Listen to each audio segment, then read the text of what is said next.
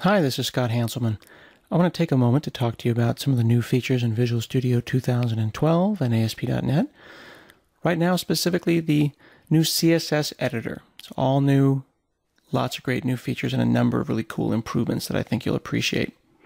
Let me just run into Visual Studio here. I'll open up a CSS file. We've got CSS snippets. So for example, I could create a rule here for an image hover. And then type in transform, tab. From here I could say rotate. Notice that I'm getting IntelliSense and help for rotate.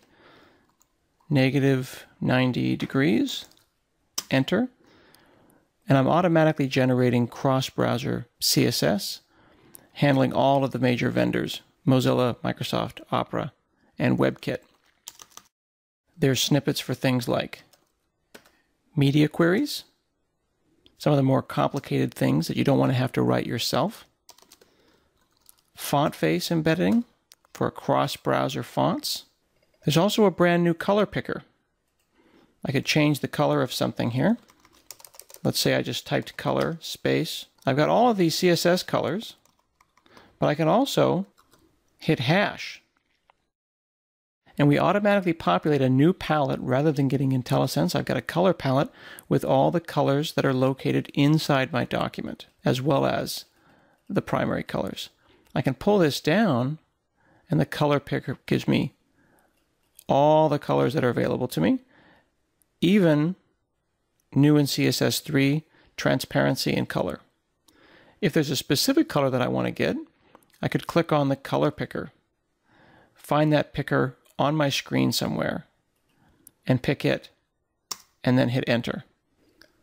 Also new in the CSS editor is hierarchical indentation. So I could create header H1, header H1 hover. Notice that I'm getting IntelliSense at every step of the way.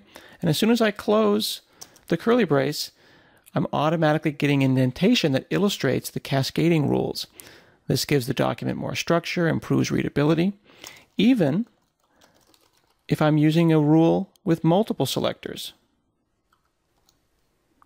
It maintains the appropriate hierarchy, and I've got collapsing and tooltips. Sometimes developers will use CSS hacks to target specific browsers, like this greater than hack.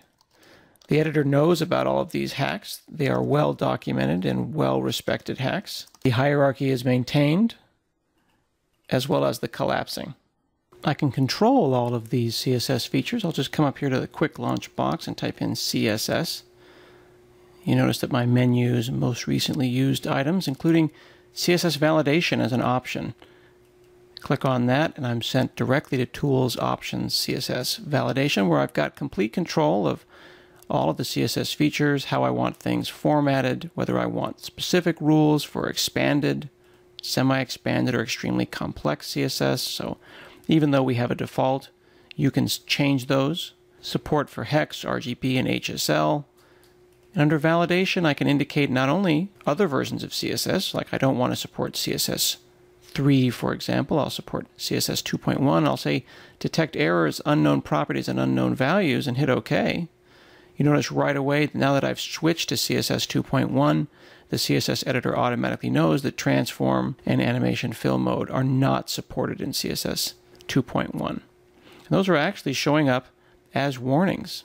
These are just a few of the many, many improvements to the CSS editor. I would encourage you to explore, hit hyphen, check out all of the support for vendor-specific prefixes and snippets for literally hundreds and hundreds of prefixes to make your life easier. We hope you have fun.